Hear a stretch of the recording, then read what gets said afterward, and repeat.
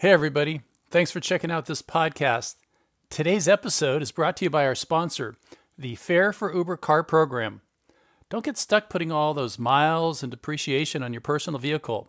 Instead, check out the Fare for Uber car program. I used the program for 10 weeks. It was super simple, and Fare even arranged for Uber to pick me up at my home and drive me to my new car, which was a nice Hyundai Elantra for $195 per week plus taxes. That price includes the car, plus your rideshare insurance, and best of all, unlimited miles. Now, when you compare this program to Lyft's program, the cost for the car is less and the bonuses are more. The program is available in California for now, but there are other programs all across the country. So check the Fare website for prices in your market. Some drivers are even getting their first week for free.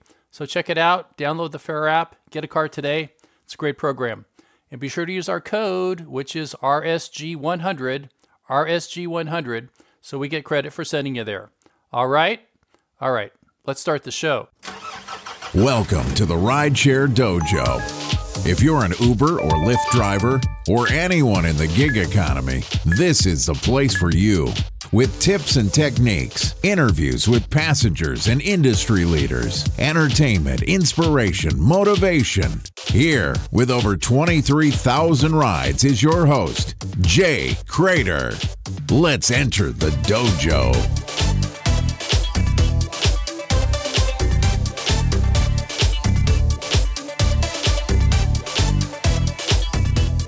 Hey, everybody. Uber drivers, Lyft drivers, Instacart drivers, Postmates, Ease, Zoom drivers, DoorDash, Via, Amazon Prime Now, Uber Eats, Grubhub, all you drivers and passengers and all of us who are part of this big, beautiful gig economy, welcome. It is so great to have you here for today's exciting episode. My name is Jay Crater. Let's enter the dojo. Hey, have I told you about Audible? Sign up today and you get a free audiobook from Audible. I'm highly recommending the new book called Super Pumped, The Battle for Uber by Mike Isaac. They're even making a show about this book on Showtime. So go to therideshareguy.com/audible, that's AUDIBLE, for a 30-day free trial and one free audiobook so you can get this book for free. Audible is great for drivers on the road. Go to therideshareguy.com/audible. All right, let's talk to Mr. Joe. All right, Dojo Nation, what a treat we've got for you today. We are going to be looking behind the kimono of the Rideshare Guy with our special guest, and you all know him, Mr. Joe Pierce, video contributor to the Rideshare Guy, a 5.5-year driving professional for both Uber and Lyft. And I was just talking to Joe and I said, Joe, you got to come on to the podcast. We got to talk about Lyft and Harry and God knows what else. So, Joe Pierce, welcome to the dojo. Jay, thank you for having me, sir. I am glad that I'm able to finally make an appearance. So looking forward to it. Yeah. Great. So I guess my first question is, so you've been driving longer than me, 5 years. I will hit 4 years this December. Yeah. How much driving are you doing these days? Are you like a part-time driver, just on weekends, full-time? What? So I'm doing anywhere from, say, 25 to 30 hours a week. So okay. not quite a full-time 40-hour, but still a decent amount. Yeah. That's that's 4 days. If you do 8-hour days, that's four full days. Yeah.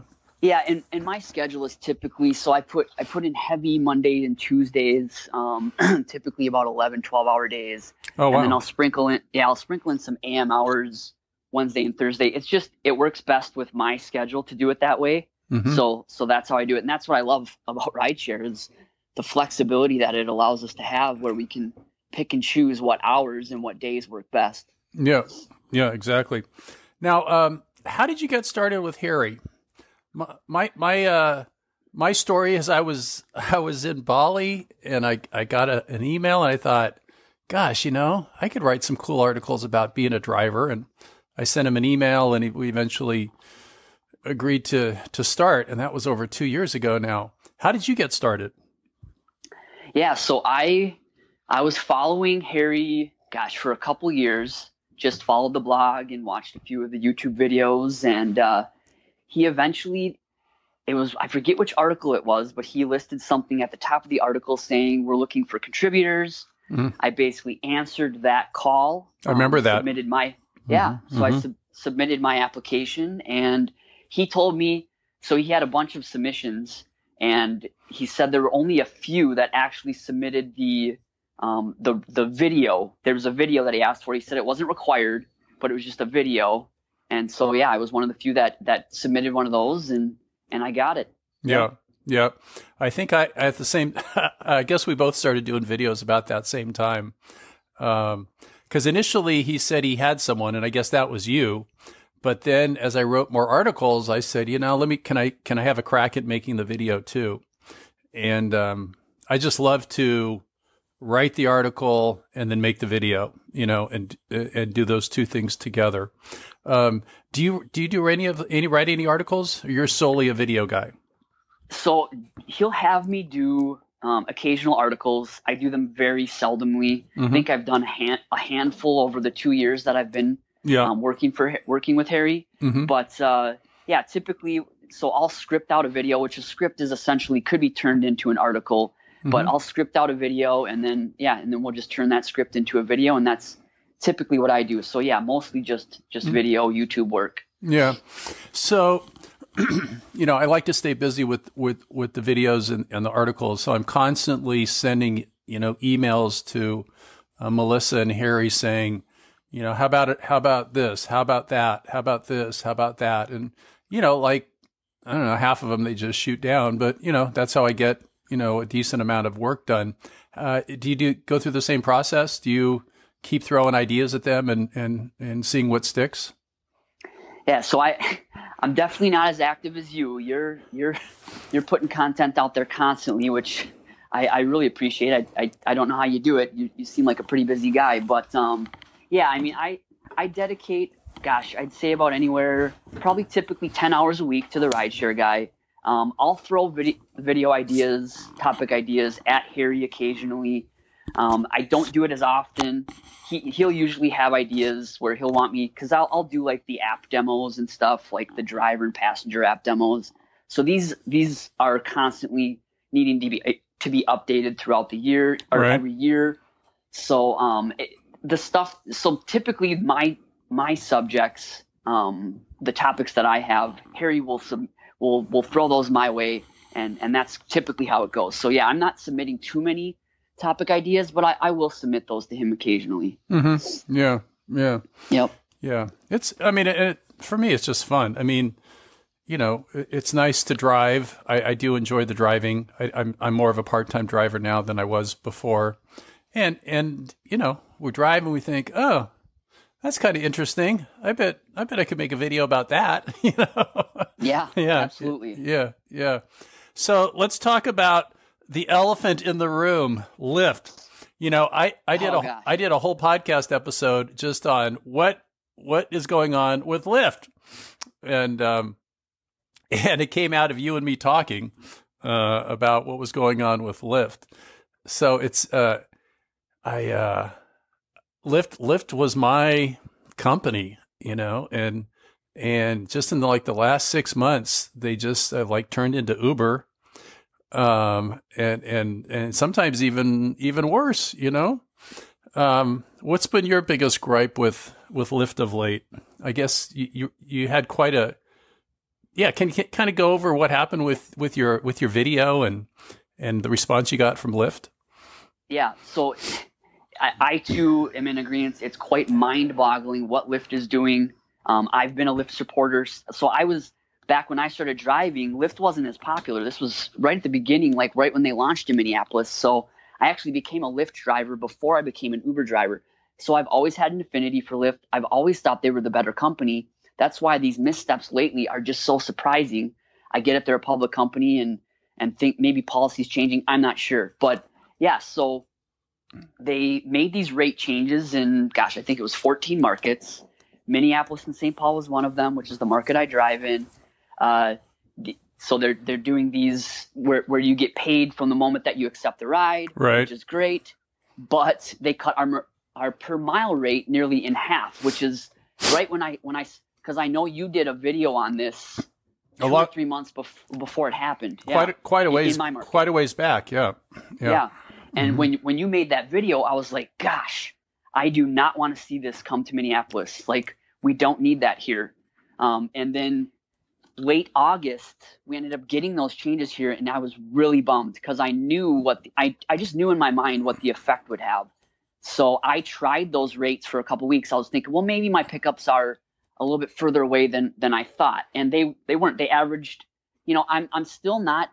If you cut my per mile rate in half, it's not going to incentivize me to drive, say, 10 miles to pick someone up just because you're paying me at the moment that I accept the ride. That's not incentive for me, especially when I know that there's an alternative, Uber, where I can immediately switch over to their app and get paid almost double the mileage rate. So that mentality, I just don't understand. But anyways, so I tried these rates for a couple weeks. My earnings were down on average 10%. On the long rides, I was getting hit like 25%. They were down. So I told Harry this. I said, this is my experience. I'm tracking my earnings in a spreadsheet. Let's do a video on it.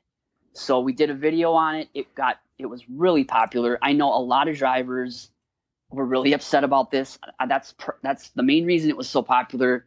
And yeah, so that reached the popularity that it did. Then there's a driver advisory council member, a Lyft driver advisory council member that's located here in Minnesota. He saw the video. He forwarded it to Lyft without me knowing at this point. Then I think it was a week later, 2 weeks later, he contacted me on Facebook saying, I really liked your video. I was the one that forwarded it to Lyft. And I'll backtrack here a little bit too. So shortly after he forwarded it to Lyft ended up sending me an email saying, oh, you're one of our top drivers in Minneapolis and St. Paul. We'd like to reach out and talk to you about the rate cuts. Or they didn't say rate cuts, but the rate change. Yeah. And so I was, and they didn't say anything about, oh, we saw your video. They were just kind of saying, oh, you're this top driver. We want to talk to you.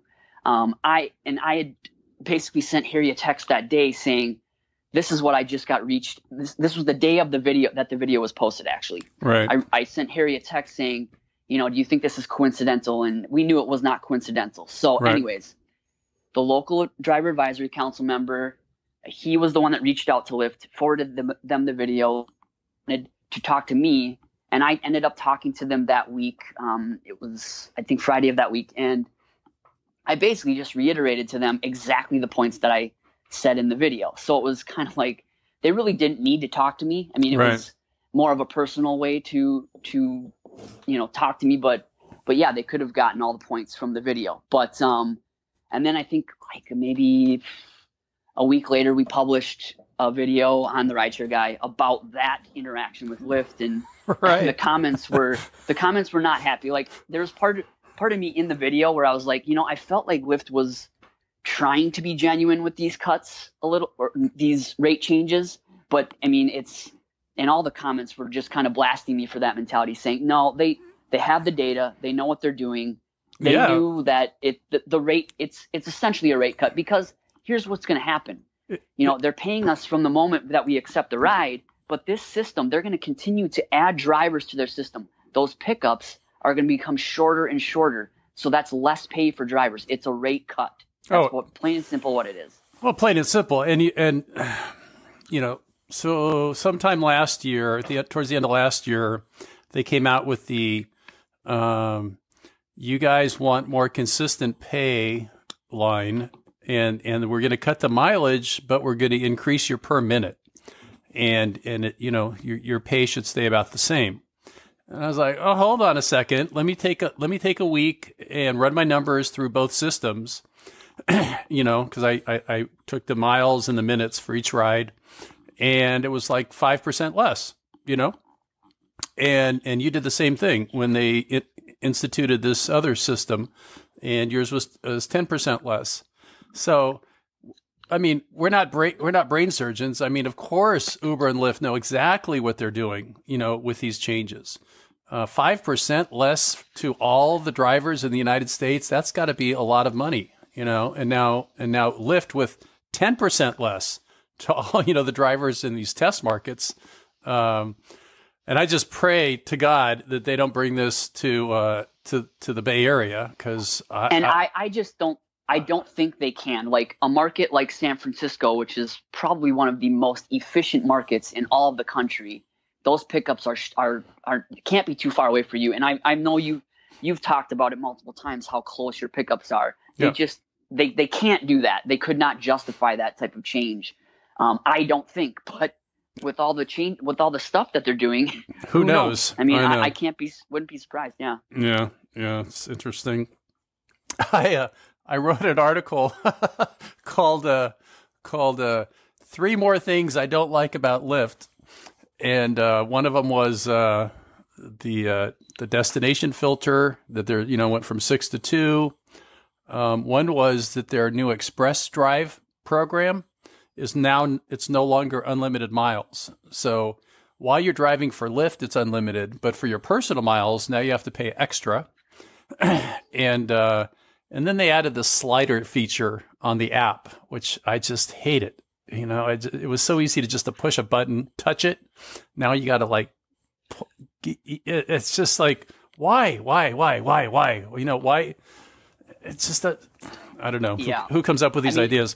But what I want, I don't know why. Go ahead, Gene, sorry. But what I wanted to say was Harry's response was, okay, we've hit Lyft pretty hard.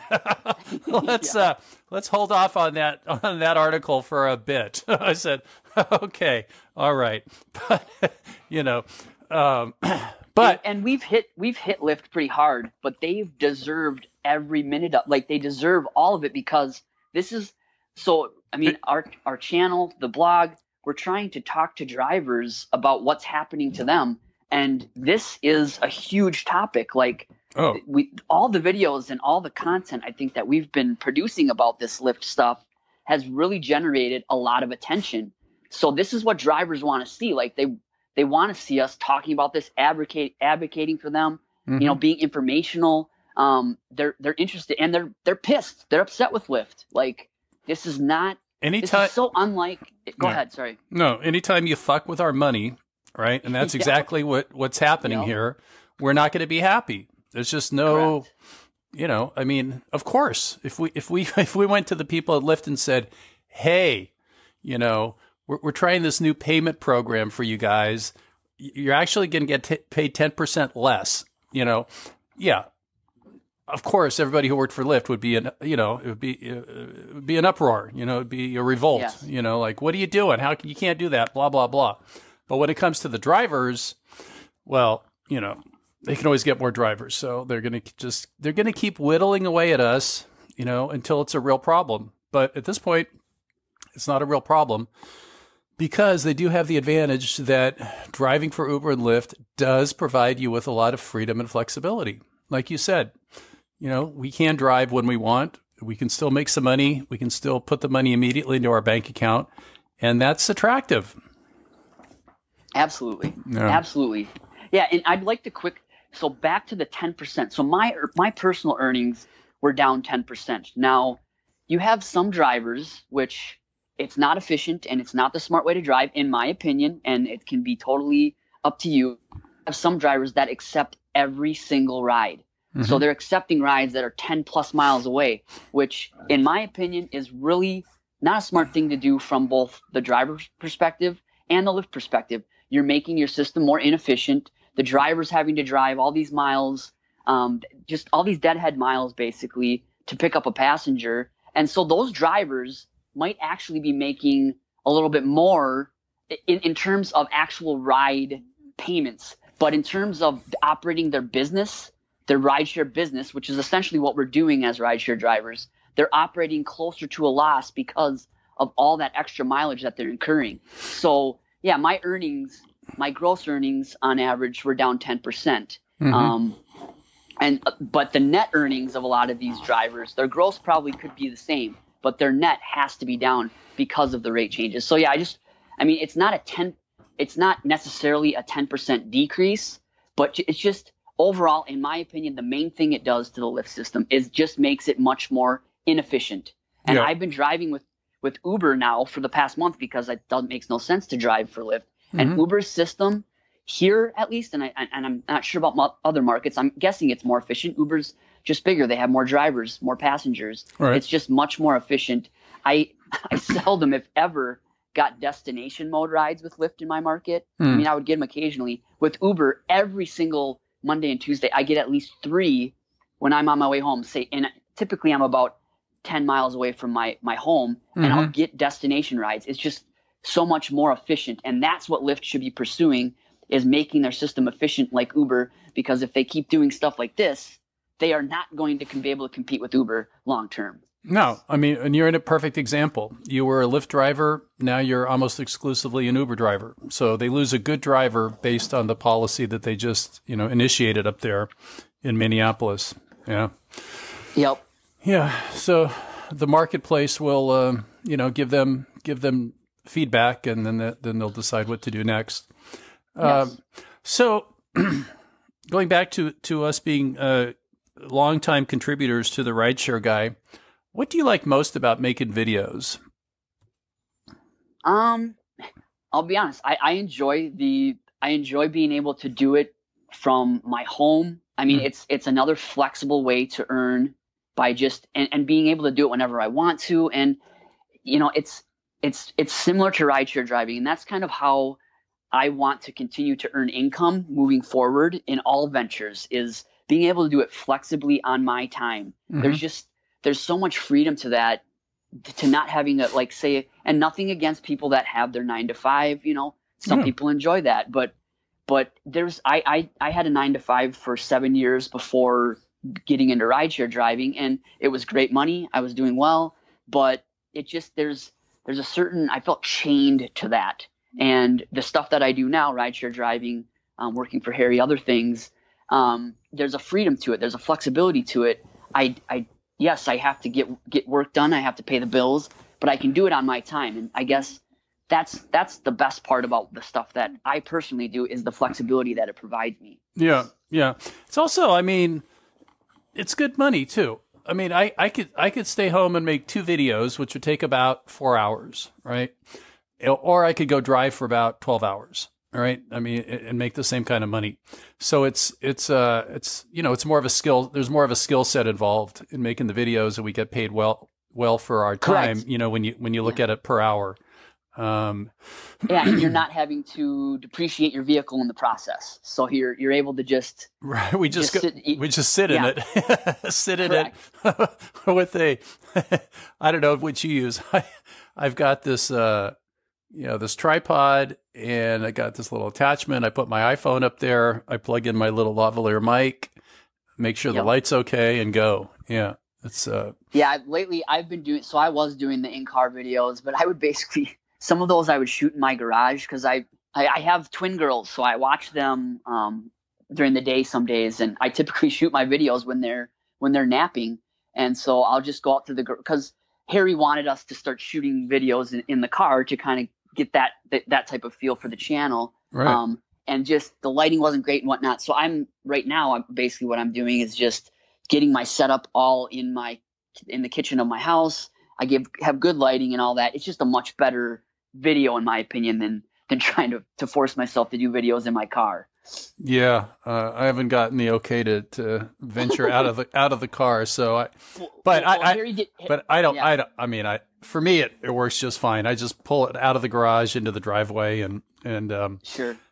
It sometimes it can get warm if the sun's shining and it's a warm day. So I do have a spot I can go where I can park under some trees, so I'm in the shade and the sun isn't beating down. But and then I don't know how you do this, but I really love batching the things. So, like, for example, I just wrote an article. I'm going to write one more article today, so that'll be 2 articles. And then I wrote 2 last week. And then Monday or Tuesday, I'm going to go out and knock out 4 videos in a day. So It's just much more efficient, though, because I can just sit in the car. I put my laptop, in the passenger seat, and I got my little outline, and I just go one, and I just let the thing run for whatever, 12 minutes of recording.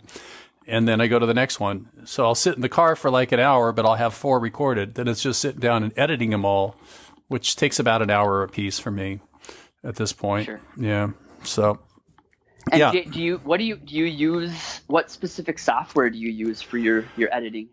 Well, thank you, Apple. I was using Final Cut Pro,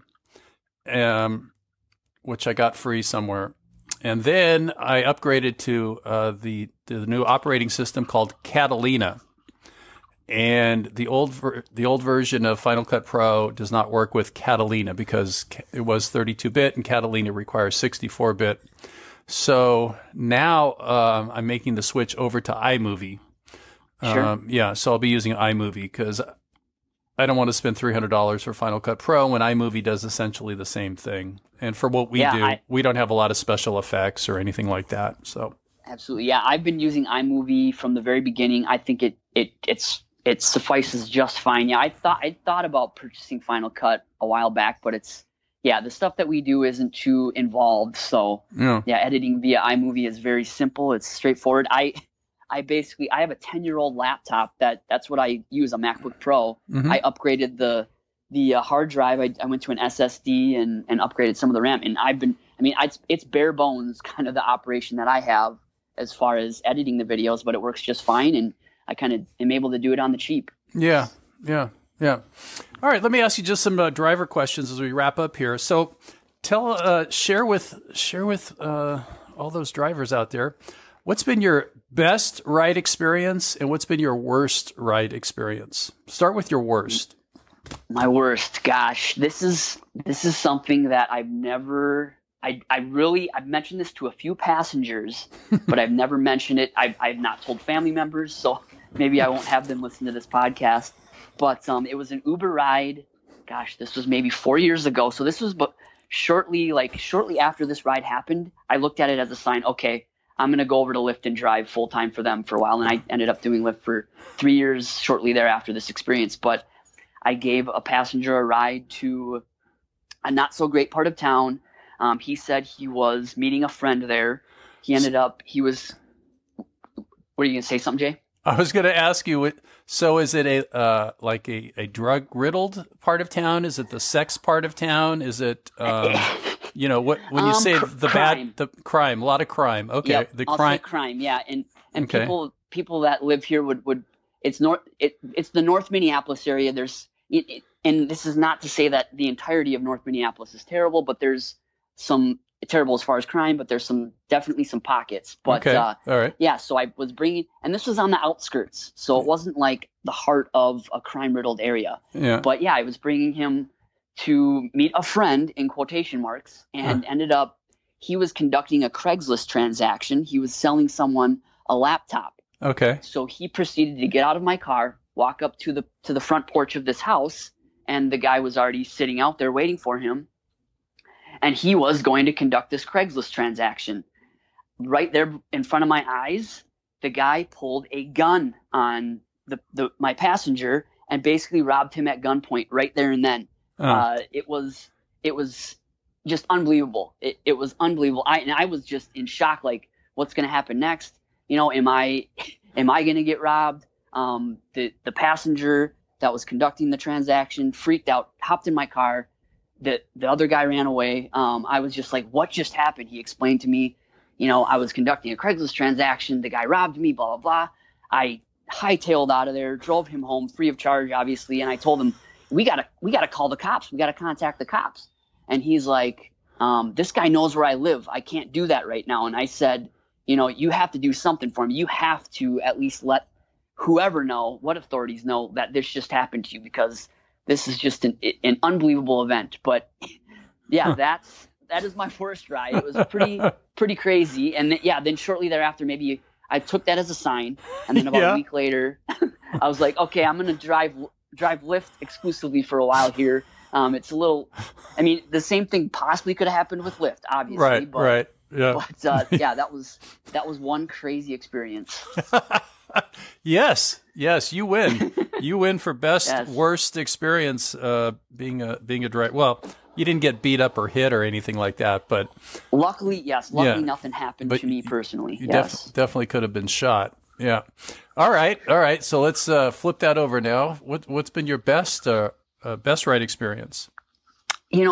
There's not one in particular that sticks out that's best, but the best rides are the ones, and these don't happen too often because a lot of times people just want to get a ride and they want to sit in the back, relax, and get a ride. But the best ones are where you have good, engaging conversation with the passengers. So, I enjoy to talk sports. When I can talk sports with someone from out of town about their local team or my local teams, I really enjoy those conversations. And the rides they pass in an instant because you're more focused on that. Granted, you have to focus on driving, but being able to just interact with someone on that level and just have a good, engaging, lively conversation, those are the best rides. And those will happen, I'd say maybe, 5% of the time, but those are great rides.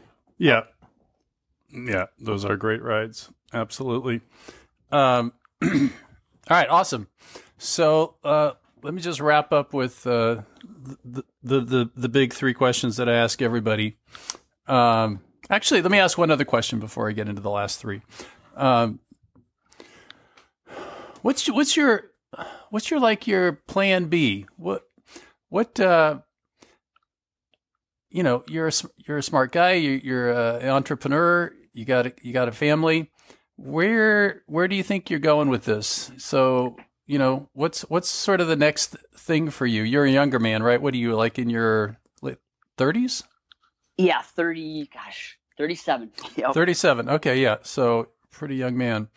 Yeah. Where do you see yourself going? Where do you see yourself? Let's just say in 5 years. Personally, I enjoy working for Harry. I do, but I'd like to have my own channel. So I have a YouTube channel. MSP Driver is the name of the channel. Mm-hmm. I kind of want to get my own channel going, and I've kind of tinkered with websites here and there. Nothing has really taken off. I think you just really have to dedicate yourself to that. And I'm really starting to get my channel going and just say, okay, my goal right now is to have at least one video a week that I'm gonna continue to get content out there. So and then that will ramp up to hopefully 2 and maybe 3 eventually. But yeah, it's I guess my plan B is to get a channel going, kind of do what Harry's kind of has done, just right.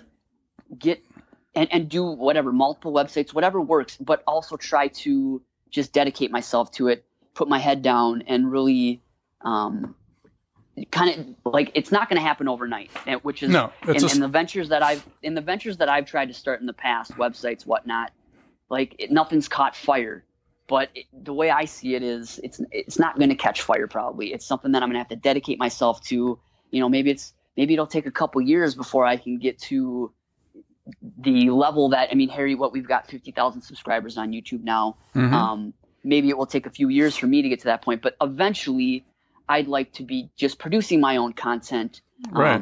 Instead of, and I love working for Harry. I love doing it. He's afforded me, it's a great opportunity to be able to work for Harry. Yeah. But I'd also like to do my own thing. Yeah. Yeah. You've gotten a lot of exposure, through Harry, and you can keep doing that. So as you keep building your channel, you can you can reference your channel, and cross-pollinate. So it's definitely a slow build, but the key is consistency. And I think you're right on. Just keep putting something out there every single. I'm doing a podcast now. I do this podcast, but then I also do a daily podcast, which is just about 1 minute long every single day. And it's easy to do. I love doing it. And just day by day, 1 or 2 more people join in, and it's just slowly growing. And it's not to make money. It's just to, get people to know what I'm all about, other than being a driver. And, so great. That sounds awesome. Yeah. You're the guy to do it. And quickly, that's been in the back of my mind too, is just to do a podcast, to get a podcast going. There's part of me that wants to monetize it right away and be able to have an idea that just I can make money doing it. But there's also part of me that there's topics that I'm passionate about that I'd like to just sit down and start a podcast and talk about things. And I've played with the idea, and maybe it's something that I should get going. Yeah. Well, if you're serious about it, talk to me afterwards, and I can tell you a program you can get involved in that's not too expensive, where you'll have a podcast up and running inside of seven weeks. That's how I got this started and the other one started. And there's more moving parts than you think. It's not as simple as you think. But it's certainly doable. And yeah, there's just certain specific steps to take. But that's how I got started. I just felt like I've been thinking about this for 2 frickin' years. I better just lay down some money and have somebody teach me and support me to get it done. Yeah. And, nice. Yeah, that's great. Yeah. Yeah. Here we are at, I think, episode 52. Oh, that's awesome. Yeah. All right, great. So here we go. Big 3. What is your favorite movie of all time? The one that popped in my head, it might not be, but Top Gun. Great movie. Top Gun. And they're coming out with a sequel to that now. Oh, I cannot wait. I cannot wait, Jay. The day that trailer came out, I was pumped. I was happy to see. Preaching to the choir. Yeah. All right. Yes. Yeah. On your phone. Okay. I don't know if you have an iPhone or what, but there's wallpaper that you can put a picture on. What pictures do you have on your wallpaper on your phone? So I have an iPhone. I've had this same wallpaper for years. It's basically just a picture of the sky and a calm ocean. So it's just kind of like a serenity scene, basically. Got it. Okay. And then Joe Pierce walks into the room. What is the theme song? What is the vibe you want to impart as you enter the room? Wow. That is a difficult question. The theme song. Jeez. Nothing's really coming to mind. Gosh, maybe similar to my iPhone background screen, something calm, maybe some jazz or some piano music or something. Give me an artist. Give me a song. Who do you listen to? I really like Max and Siren. Have you heard of his piano at all? He does some covers of he does a cover of Pixies' "Where Is My Mind." He does a cover. What's his name? Max. Maxence, Maxence. I think that's how it's spelled. Siren, CYRIN. Yeah. And yeah, he does some really cool piano covers. He did another cover of "No Cars Go" by Arcade Fire. Just really good songs. There it is. Ladies and gentlemen, now entering the room, Mr. Joe Pierce. I love it. There you go. That's very calming and pleasant, isn't it? I love this song. It's a great song. Yeah. Cool. All right, Mr. Joe Pierce. Thank you for entering the dojo. It was great to talk to you. Do you have any final words out there for Dojo Nation, Uber and Lyft drivers across the country? I just really hope that Lyft gets their shit together. I don't know if it's going to happen. It is what it is, and that's the life of a rideshare driver. You just kind of have to figure out what works out best for you. I was doing Lyft for about 3 years exclusively. Now for about the past month and a half, I've been doing Uber exclusively because of Lyft's missteps. You just kind of have to have all these options. You gotta keep those open. So keep rolling with it. What percentage do you get paid? So you've been doing this almost 6 years. Are you at 80%, 85%? 80%. Oh yes. My original commission. You're talking. Yeah. Yeah. 80%. So 80 for both. Yeah. I'm 5% higher than most drivers. Yep. Yeah. I got in right at the end of the 80% for Lyft, but I missed it with Uber. So I'm at 75% with Uber. That's another reason why I prefer Lyft. But good to know. Yeah. All right. 5% is big. That adds up over a year for sure. Oh, it definitely. Yeah. That's like in $100,000 a year, that's $5,000-$6,000. Yeah. That is money. It's huge. That is money. Great. All right, Joe. Great talking to you. Thank you very much. Of course, Jay. Thanks for having me.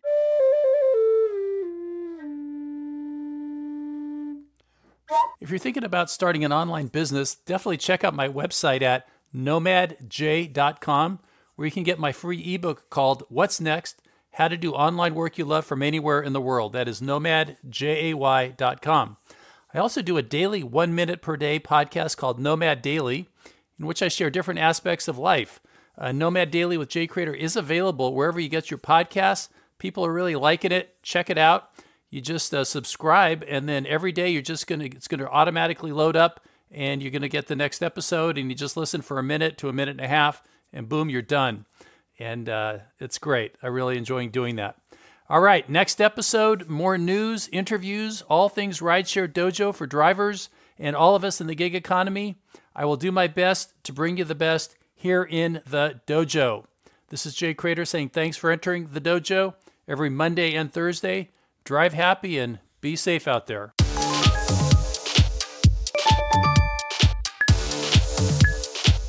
Loved this episode of the Rideshare Dojo podcast? Head over to iTunes to subscribe, rate, and leave a review. It really helps, and it's very much appreciated.